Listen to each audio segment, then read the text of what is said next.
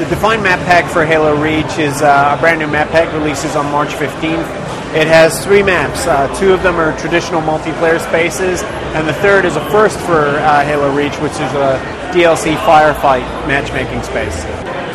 The Halo multiplayer community requires constant attention. They require constant attention for matchmaking, and it's just making sure that the rules and the game balance are fine. But the big ticket item is DLC, downloadable content. They want new spaces to play in, they want new experiences, they want new environments to explore, and that's exactly what the Define map pack and other DLC provides. So people are really excited about it, and I think that a lot of people are curious to see, especially how the firefight mode works. I shouldn't say I have a favorite map, but I do have a favorite map. It's a map called Highland.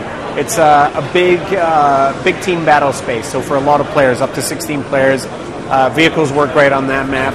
The reason I like it is because it's a real flashback to the original Halo. It feels like the big, mysterious, enigmatic alpine spaces that you first encounter on the second level of Halo Combat Evolved.